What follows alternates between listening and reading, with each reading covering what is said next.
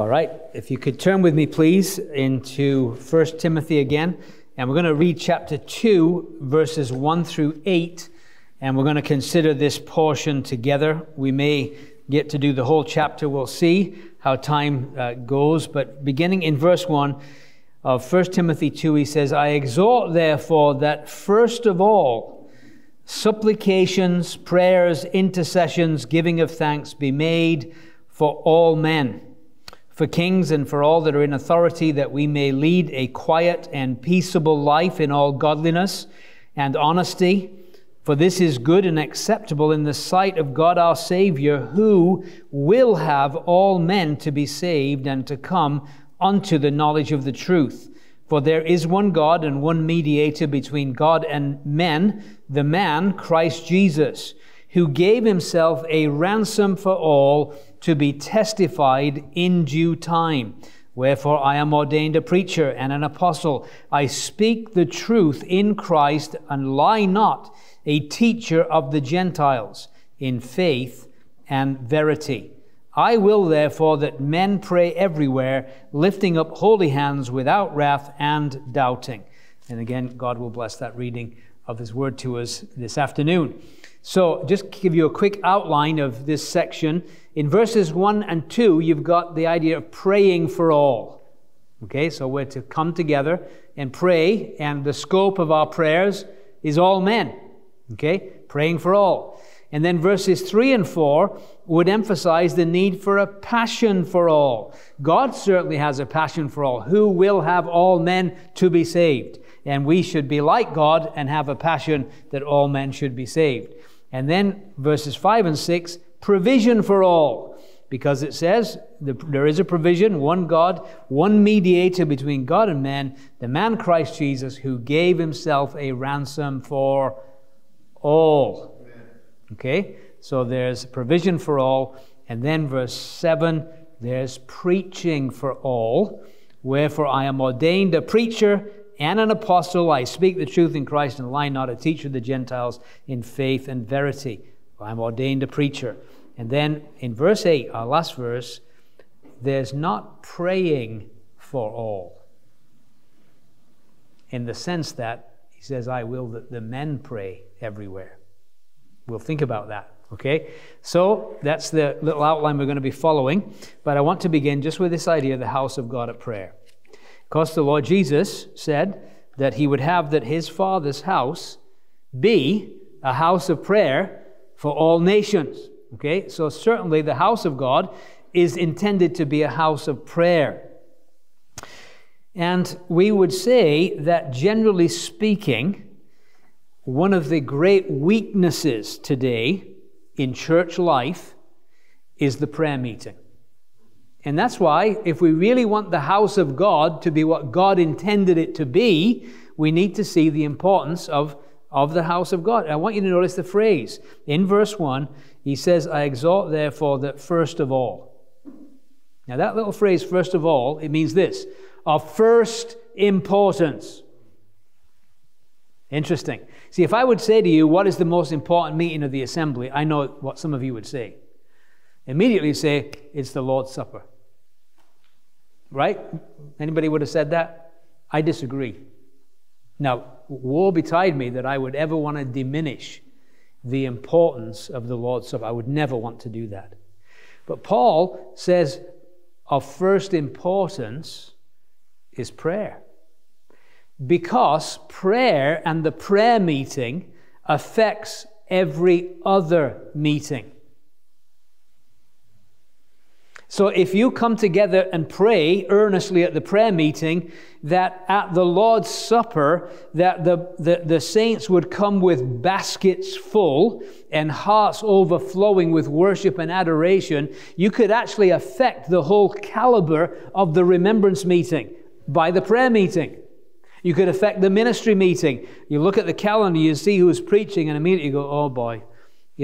Him, and so what can you do? You can say, well, I'm going to complain because it's him, or you can get on your face and say, Lord, would you give him a message from heaven?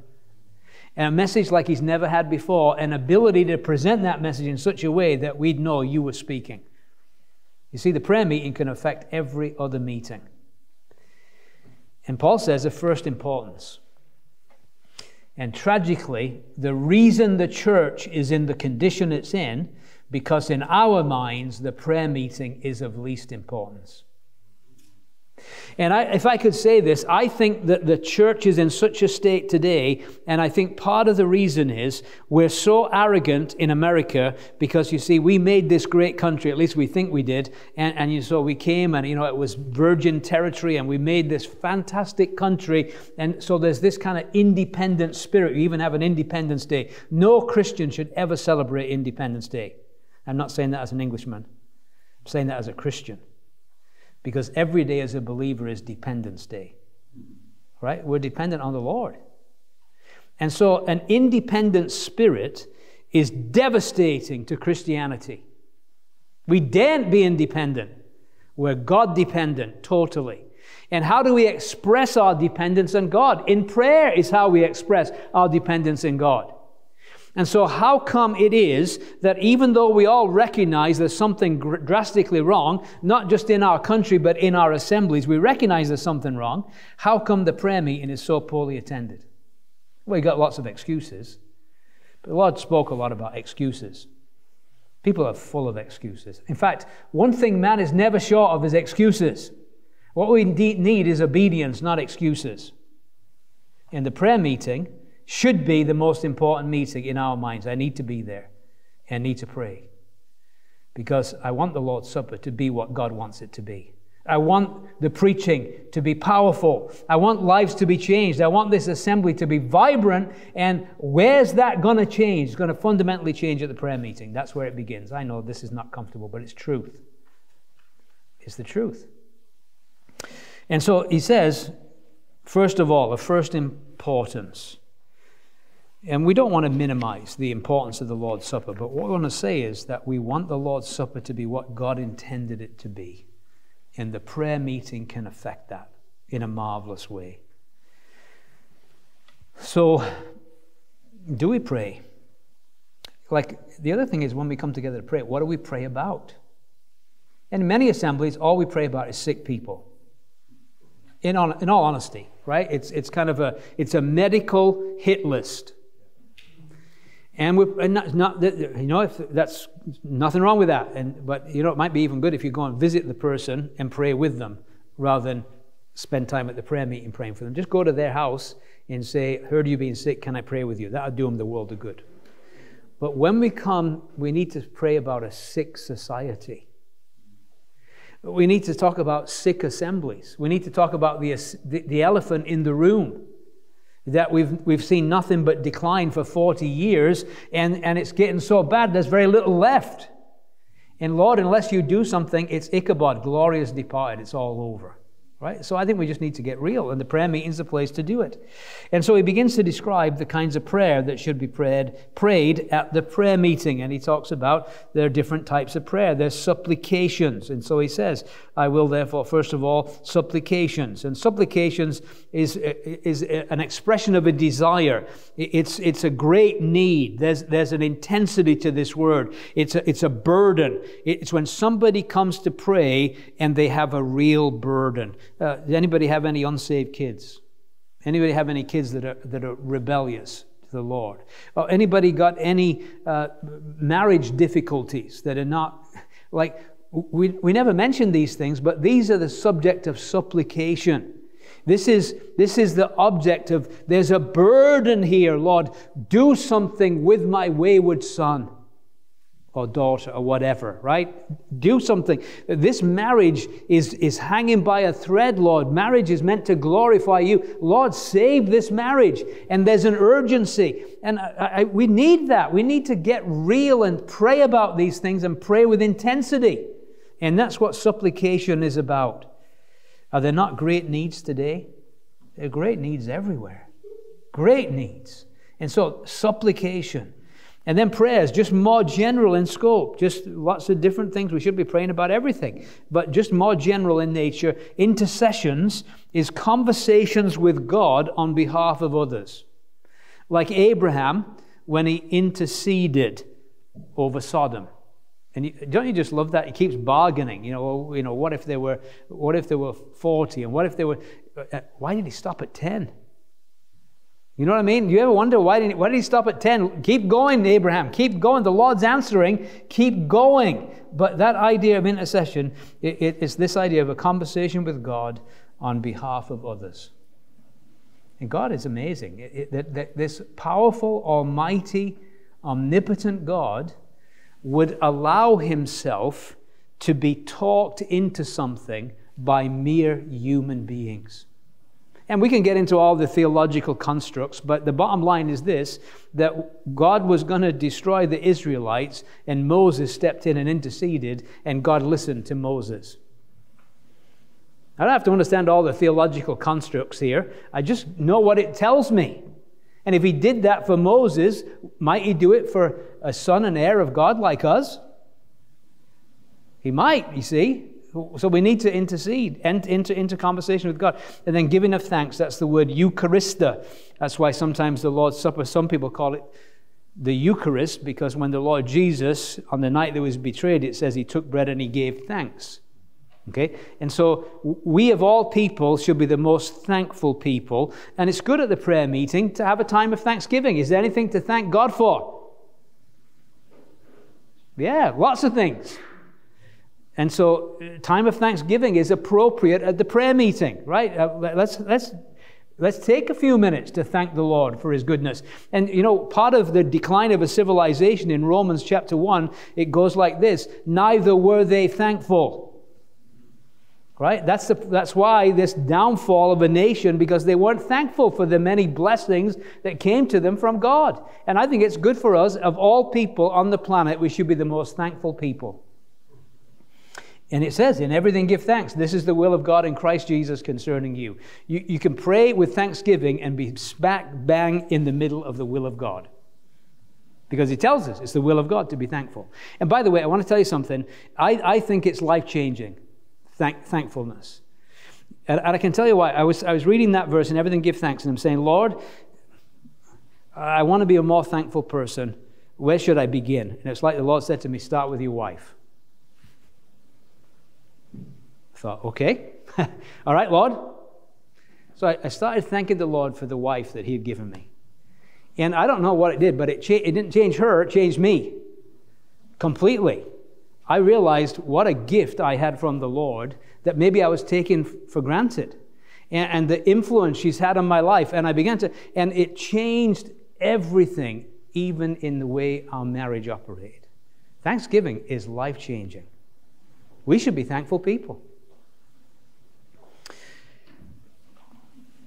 You see, we're a priesthood of believers, and we're called by God to intercede on behalf of our fellow men. Men who refuse to pray or do not pray, we, as a priesthood, can pray for them. And we should. He says for kings and for all that are in authority, that we may lead a quiet, peaceable life in all godliness and honesty. So he says for kings. Now, let's be honest, it's easier to pray for a president you like.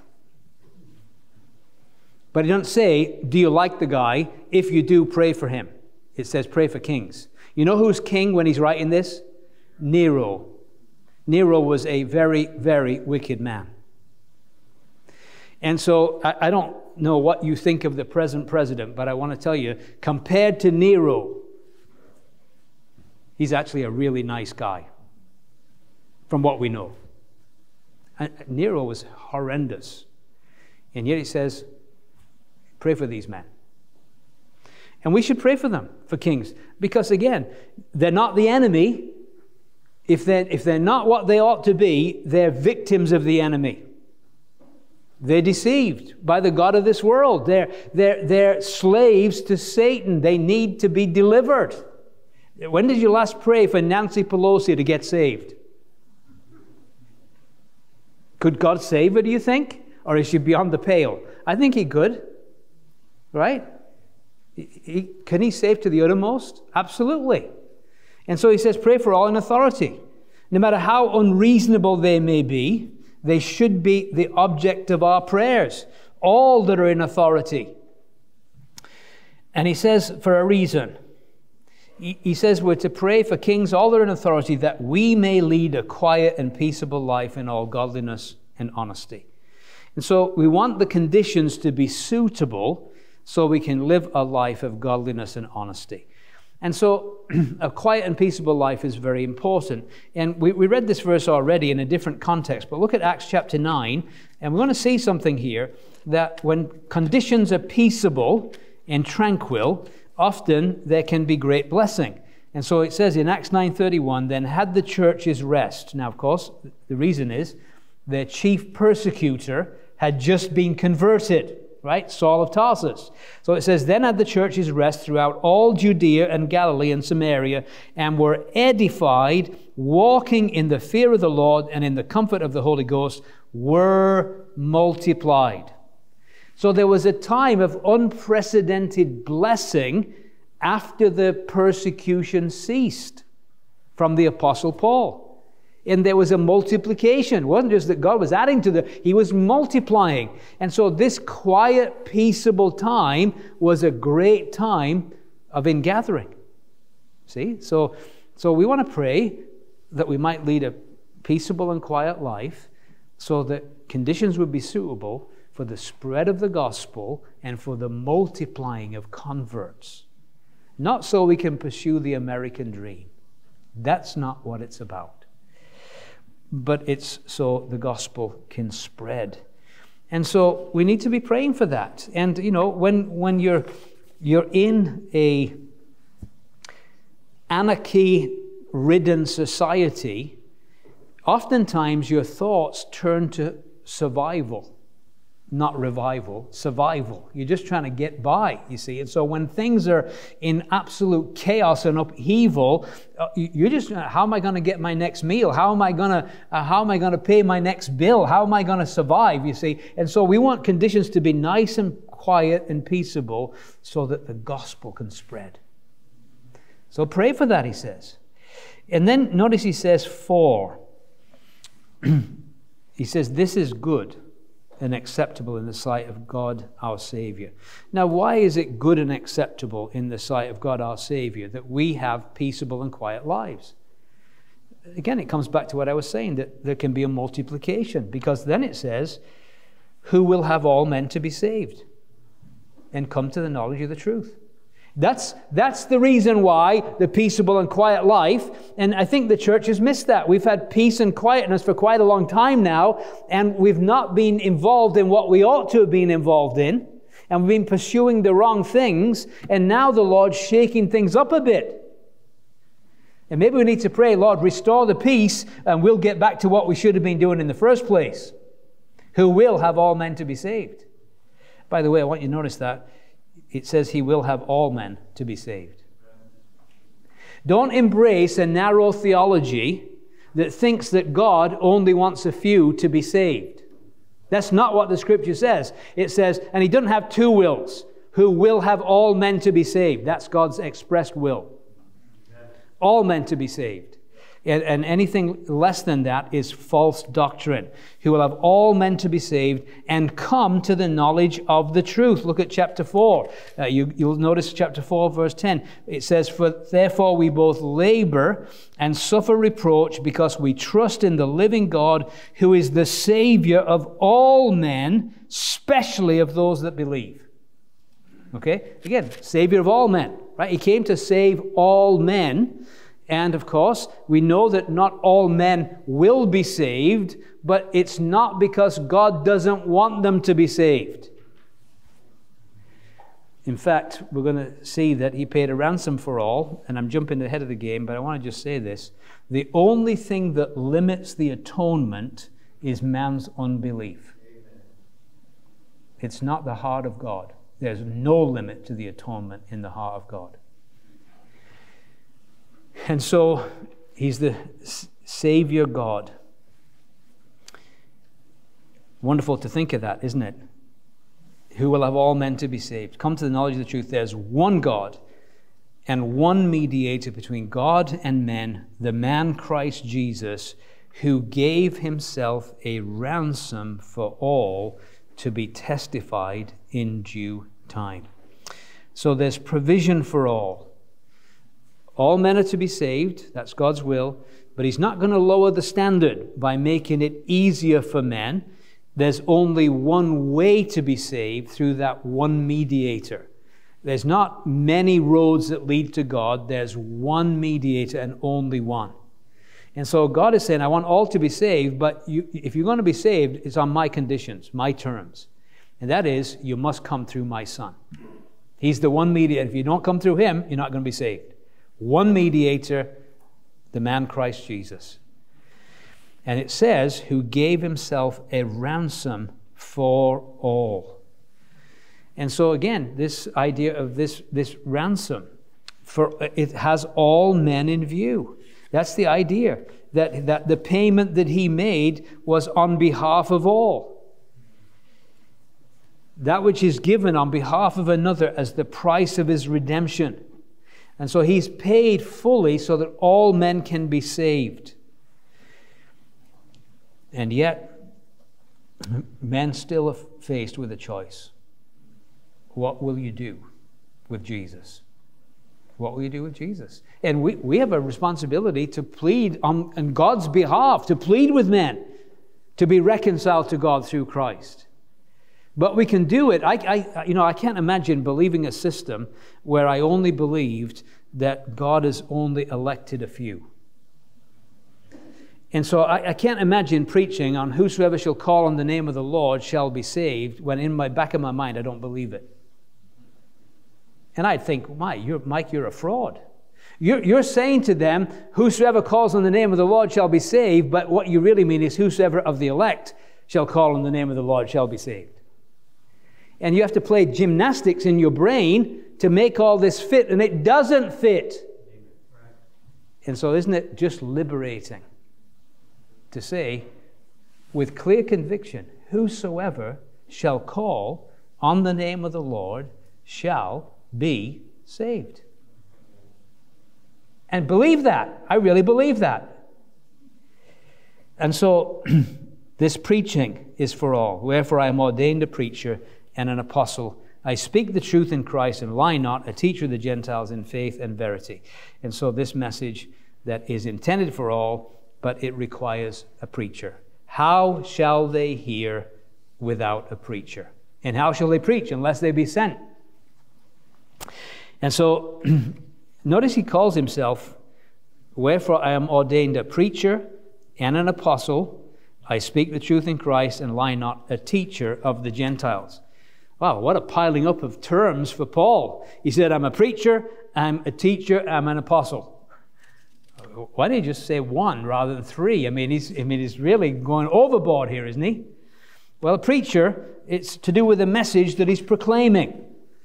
Right? This idea of preacher it's the imperial herald. He's proclaiming the message from heaven, and so he's a preacher, and so it's to do with the message. He's an apostle. That's to do with the authority behind the message. He's actually being commissioned by the risen, glorious head to take this message. And so he's got authority, apostolic authority behind the message that he proclaims.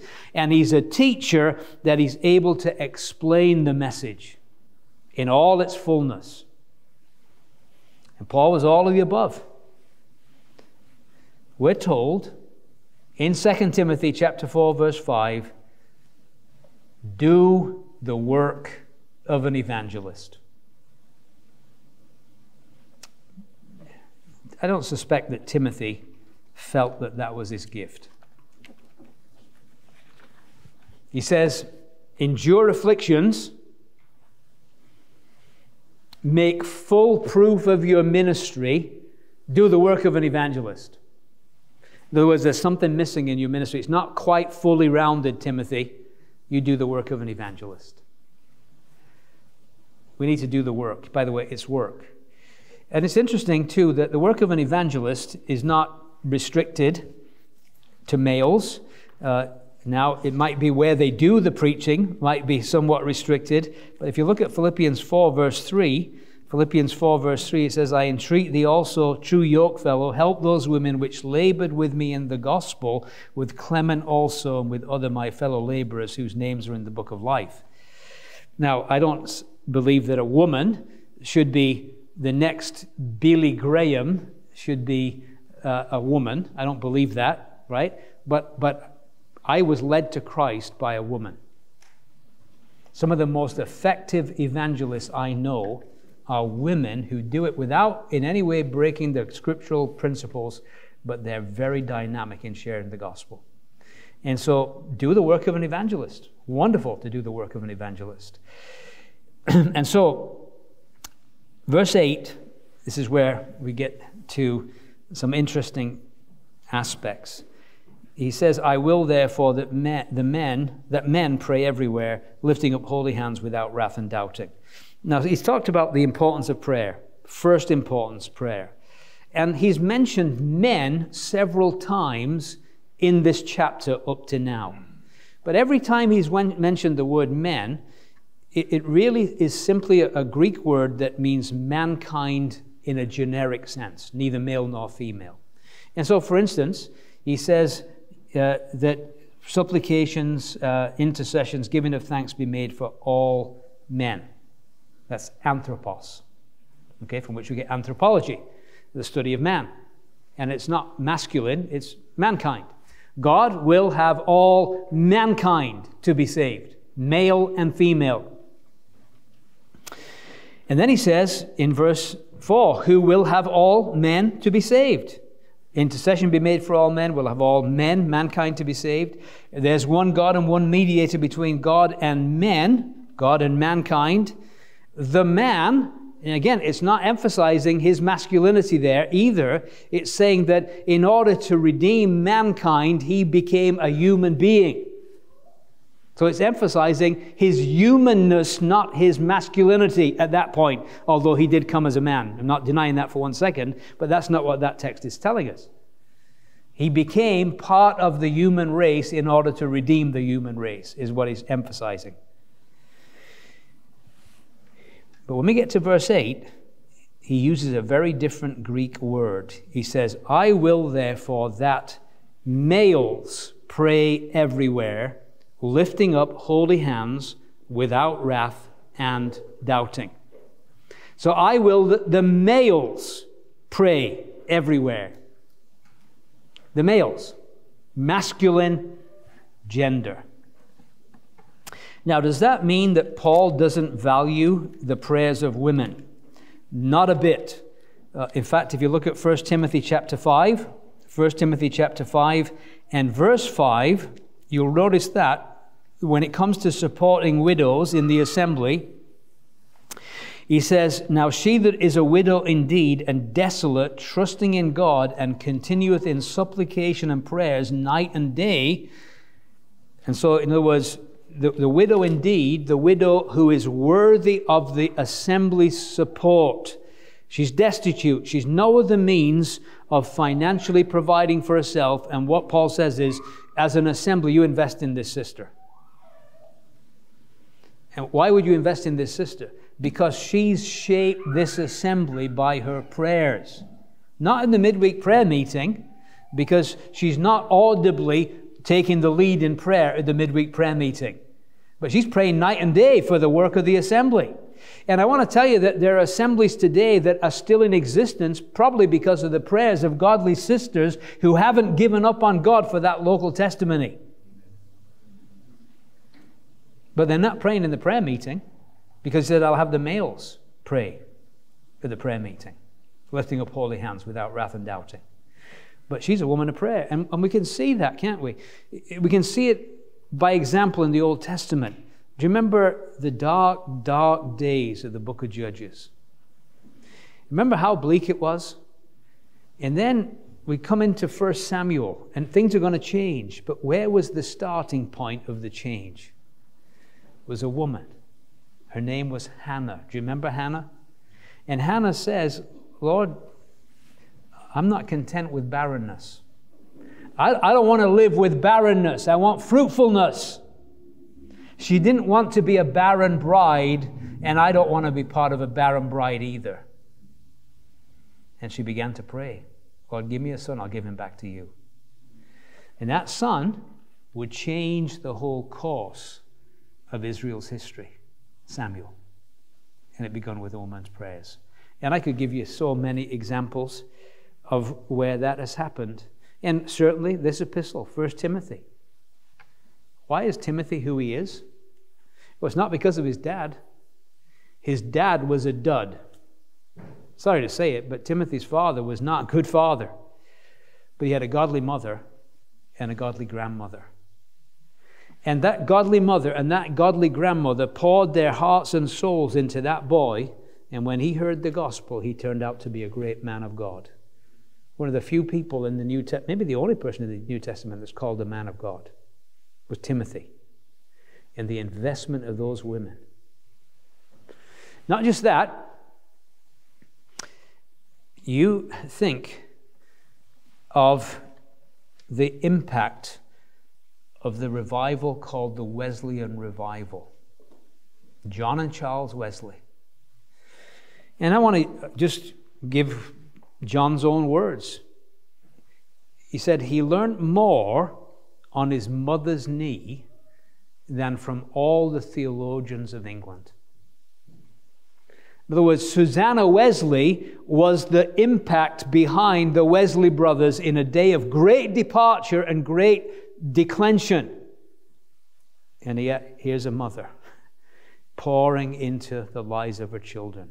And you read the story of the Wesley family that occasionally she would put her apron over her head, go in a corner, and she'd be praying for her children. And they all remembered that. They never got that sight out of their heads. Mother was praying for them. That's something. And so as bleak as things are in our day, maybe there's some mother here who's the answer to the future of revival in our nation through her prayers. But she's not going to transgress what the Bible says about church order. Because remember we said how you should behave in the house of God. So let's just get some things straight right here. It's the house of God. It's not your house. Sometimes we think this is our house. Not our house, it's His house. And so He has the right to tell us how to behave in His house because it's His house. Right? And so we just have to do what He says because it's His house. I travel, I spend a lot of time in other people's houses, and I try and obey house rules. Right? Because I'm always a guest in the house. It's not my house. Now, in my own house, I do what I want.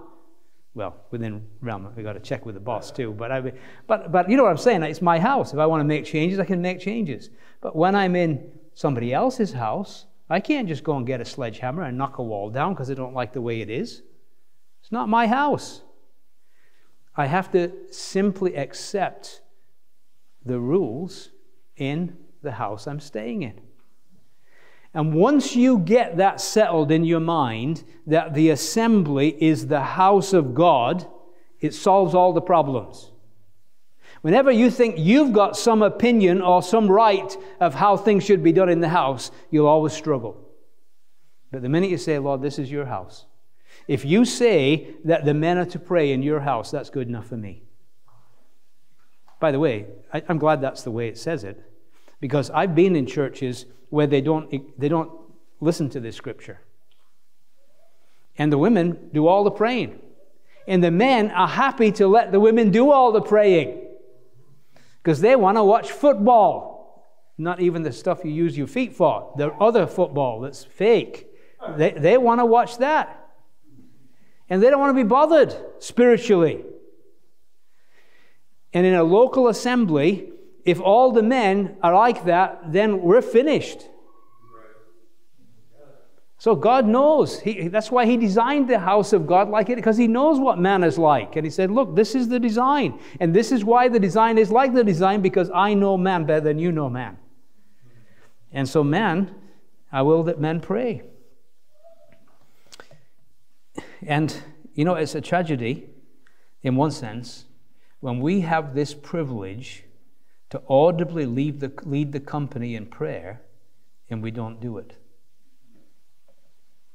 And there's long, awkward silences.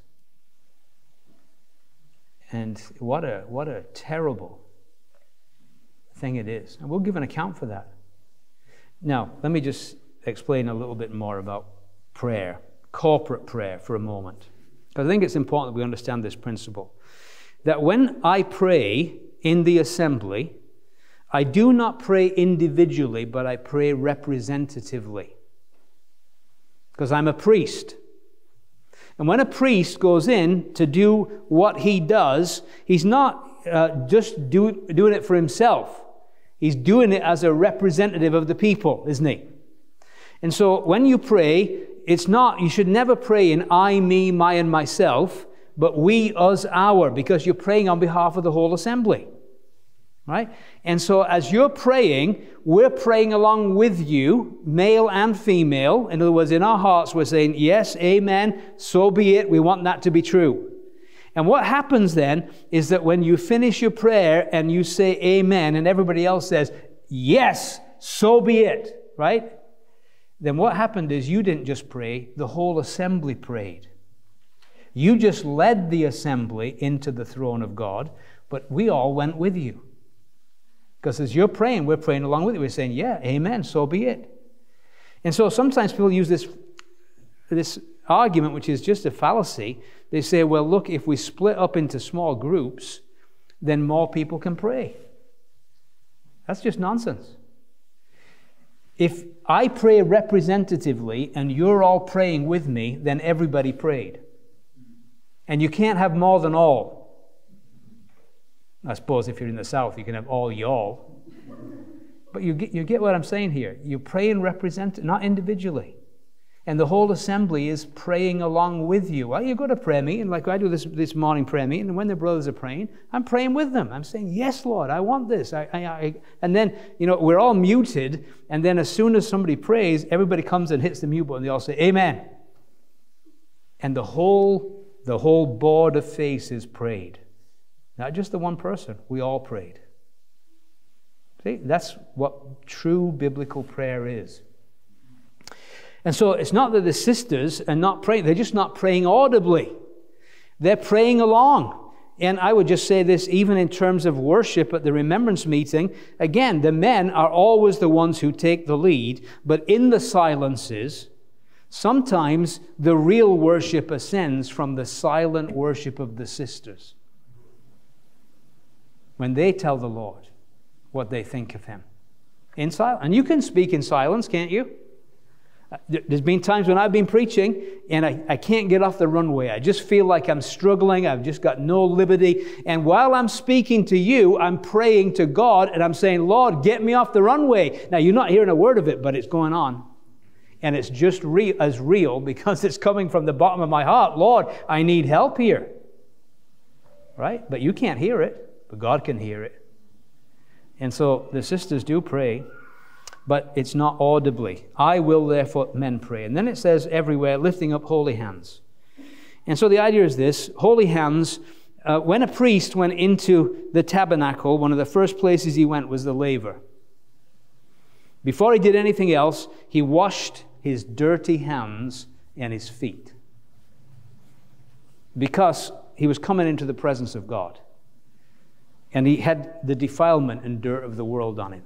And he wanted to come into his presence clean. And so he says, I will that men pray everywhere, lifting up holy hands. Now, let me just talk about lifting up hands. Nothing wrong with lifting up holy hands. Sometimes, because of some extremes in the charismatic movement, there has been a tendency among non-charismatic Christians to say, we don't pray like that. So we kind of straitjacket prayer, okay? Now, it's one of the legitimate postures for prayer in Scripture. And we got to get our convictions, not because we react against what another group does, but based on what the text of Scripture says.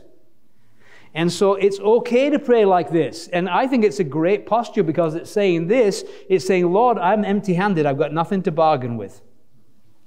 You have everything. I have nothing. Fill these empty hands.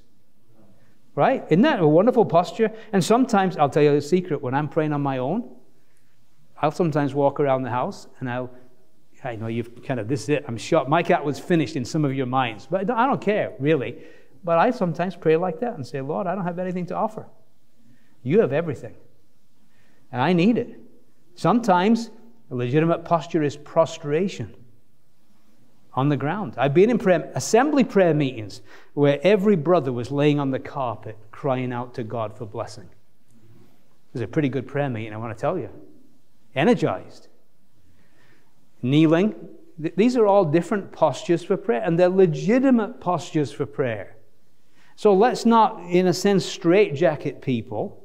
Now, we don't want to draw attention to ourselves, and if it's going to put everybody else off their supper, I certainly won't do it in public if it's going to cause people to be upset. But at the same time, it's legitimate. Lifting up holy hands, and then without wrath, because sometimes we can be mad at our fellow believers, and sometimes I've heard people pray, and what they were doing is they weren't praying to God, they were giving a brother a rebuke in prayer. And it was the flesh with a capital F. And God is not going to hear that kind of prayer. If you have something against your brother, you go and deal with your brother and then come back to the prayer meeting. So don't come mad at somebody and pray. Right? I don't want to hear that, God says. Without wrath. And then without doubting. You see, God is a rewarder of those that diligently seek Him. But one of the things that He says is that when you come to God, you have to believe that He is. Right? You have to have faith, right? Pray in faith. Pray believingly. Lord, I believe. Help my unbelief. We need to pray believingly. And here's the interesting thing. You see, we're living in a day where unbelief is very prevalent. And part of the difficulty is this, that it does actually limit God. I know this is strange, but it tells us in the Psalms that Israel limited the Holy One of Israel. Now, I don't know how you limit God, but clearly they did. And the Lord Jesus, there was one region where it says He could do no mighty works there for their unbelief. Tragic, huh? It's not that He didn't want to do mighty works there. He couldn't do any mighty works there because somehow He tied Himself to the belief of His people, and they didn't believe Him. Oh, that's scary, isn't it? So when we pray, pray in faith. Pray believing. Right? And so lifting up holy hands without wrath and doubting. It says, in like manner also the women. Now he's talking about the females. And he talks about, and it seems a bit surprising that he jumps from the men and their active participation and begins to talk about the adornment of the women at the prayer meeting. And you say, well, what's on his mind? Why is he thinking that way? Well, the first thing he says about them, he says the women adorn themselves in modest apparel. That's the first thing he says. Women dress modestly. If ever there was a needed word, it's that to this, because so much dress, female dress today, is provocative. And so they're to dress with modesty. And I can remember being at a Lord's Supper, and this was in another country, and we were sat in a circle. And there was a lady across from me, and she was an older lady. She wasn't young, but she had a low-cut dress on, and the whole breaking of bread, I couldn't lift my head up. I was looking at my shoes the whole time. Because I didn't want to deal with that. I'm there to remember the Lord. I don't want to be dealing with this stuff. And it was totally devastating to my appreciation of the person and work of the Lord Jesus, because it was a distraction. And I'm fighting this distraction the whole time. And it should never be. And so Paul says, sisters, if you want to have a good effect on the prayer meeting in the local assembly, put some clothes on. Dress modestly. Don't dress to provoke. Don't put goods on show that are not available for other people. Cover them up. Okay? And again, men, got to just tell you this, sisters, men are wired by sight. They can't help it. That's just the way they're wired. They're wired by sight. And if they see something like that, it's even the most spiritual man, it's hard for them not to look. So don't make it hard on the brethren. He says, dress with modesty. And I think that's reasonable. Because you're not drawing attention to yourself. We're not there to draw attention to self. We're there to get our eyes on the Lord. And so it's very important that we don't do anything that would distract. And you don't want to be guilty of that. You don't want to stand before the Lord Jesus and to have to explain why you caused such distraction in the local assembly because of your provocative dress. I hope you don't want to do that. And so that's what he's saying. Immodest apparel is shamefacedness and sobriety. And so this self-conscious modesty that doesn't want anyone distracted from seeing the Lord in all his beauty. Shamefacedness has the idea of decency, a modesty that shrinks from overstepping the limits of womanly reserve. A kind of blushing at the very thought of it. And then sobriety, soundness of mind and judgment. And then it talks about the hairstyle. And it says the woman... It says, in like manner also women adorn themselves, modest apparel, shamefacedness, sobriety, not with broided hair or gold or pearls or costly array. Now this seems to be a prevailing problem in Asia, the province of Asia, biblical province of Asia, because if you look at 1 Peter 3, you'll see Peter says exactly the same thing. He says in 1 Peter 3, verse 3, whose adorning, let it not be that of outward adorning, of plaiting the hair, of wearing of gold, and putting on of apparel. So clearly there was an Asian problem. And this Asian problem probably was connected with the worship of the goddess Diana. And from what we understand, that Diana's Vestal virgins, or temple prostitutes, that they did their hair in such a way it looked like a Christmas tree. They had all kinds of gold and stuff weaved into it, and so that's what they looked like. And so what he's saying is, don't take your cues from the world in your dress code. And remember we said in 1 Corinthians 11 that woman's hair is her personal glory. And the idea is that you don't want men to be distracted from the glory of God by your personal glory, like Lucifer did when he unfurled his glory in the presence of God's glory. So you go to great pains actually to cover the competing glory. And you put a covering on your glory so that his glory is seen. And I think that's a beautiful thing. And so he's just saying, let's do with these things. And then he says, that which becoming women professing godliness with good works. And we've talked about examples of that. The Mrs. Binney that we talked about last night. Somebody who gives this example of great godliness. And it's lovely when you meet women like that. They leave that impression. Here's a godly woman. It's wonderful to have that impression. That she's not drawing attention to herself. She wants the Lord to get all the glory. She wants people to see the Lord, not her. And that's a wonderful thing. And then it says, let a woman learn in silence with all subjection. Now again, it's just talk sense here. When Paul says, let a woman learn in silence, he's talking about the theme of behavior in the house of God. Now, some people say, well, women can't learn if they can't ask questions. Well, who says that? What does God say? He says, let the women learn in silence. He said in 1 Corinthians 40, if they've got any questions, let them ask their menfolk at home, not in the assembly.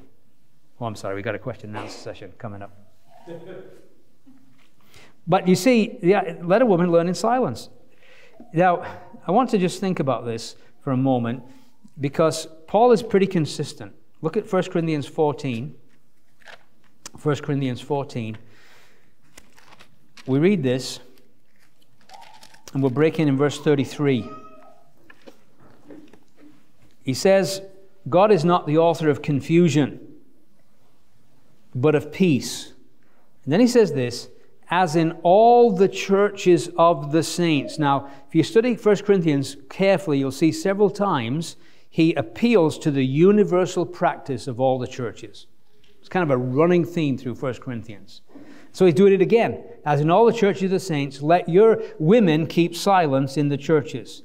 For it's not permitted for them to speak, but they're commanded to be under obedience, as also saith the law. And if they learn anything, let them ask their husbands at home, for it is a shame for women to speak in the church.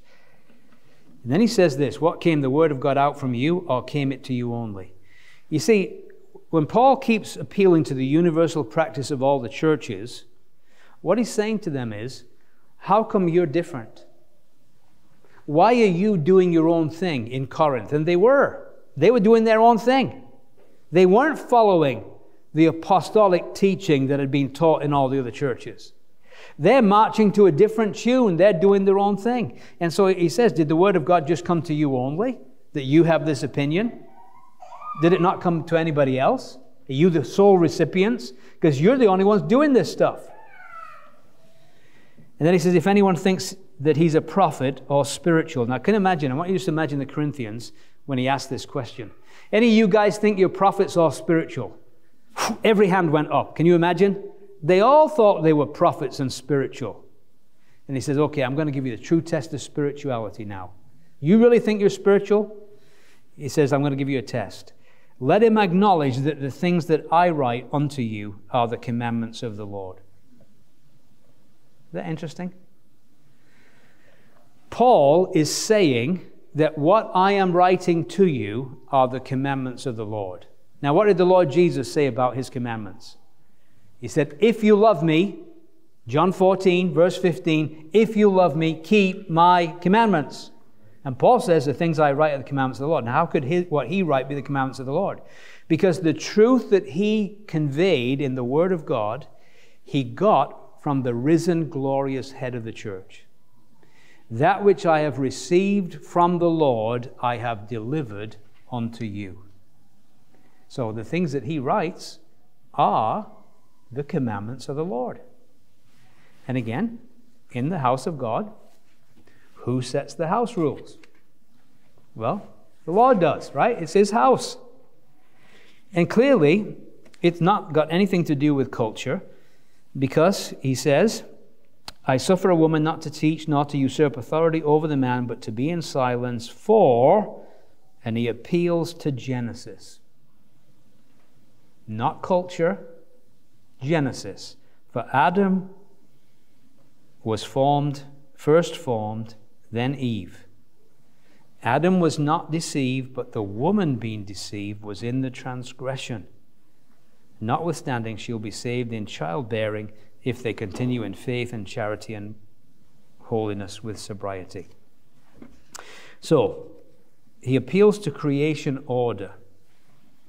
Adam was first formed, then Eve. Man was first in creation, and then the woman was first in transgression. That's what it says, isn't it? Adam was not deceived, the woman being deceived was in the transgression.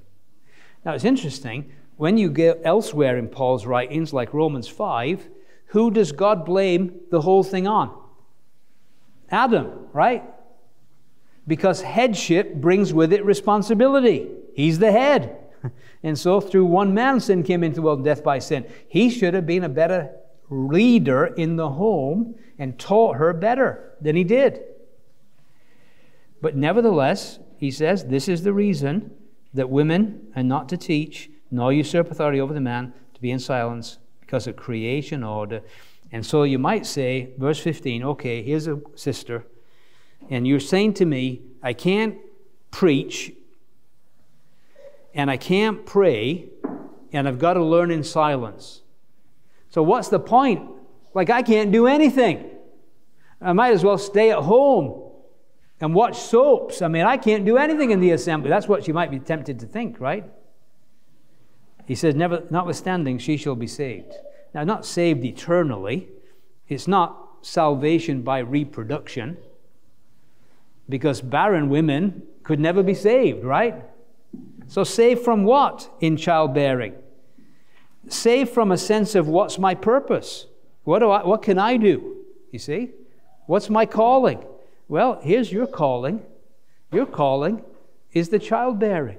Your calling is to invest in these precious lives that can be the next John Wesley, that can be the next Charles Wesley, that can be the next Timothy, that can be somebody who can shape the world and the assembly for God. That's your role. And that's a wonderful role, isn't it? You can shape the next generation of preachers. You don't like this generation of preachers? Well, you can do something about it. You can pour your lives into the next generation of preachers. And so you don't have to feel like I've got no contribution to make here. Why is Timothy where he is? Timothy is where he is because he had a godly mother and a godly grandmother that poured their lives into him. And he's shaping assembly testimony all around the world at this moment in time. Praise God, you see. So God is saying, we've got a role, sisters. You have a very vital role. You can impact things. You say, well, I'm not married. What am I supposed to do? Well, you can still impact other people's children by investing in them. I know single sisters that pour their lives into other children and do a wonderful job. So there's lots of opportunity, and there's much more we could say, but I'm already over time. And we don't want to cut short this discussion. So I'm going to stop and pray. Father, we just thank you for your word. We pray again that we would become a people committed to praying. Lord, we pray you'd revive our prayer meetings, revive our gospel meetings, and revive our convictions that you know what's best for the house of God, because it's your house. Help us to simply submit to what you say, trusting ourselves to thy wisdom and divine counsel, rather than having the arrogance of thinking we know better than you. And so help us in these things, we pray, in the name of the Lord Jesus Christ. Amen.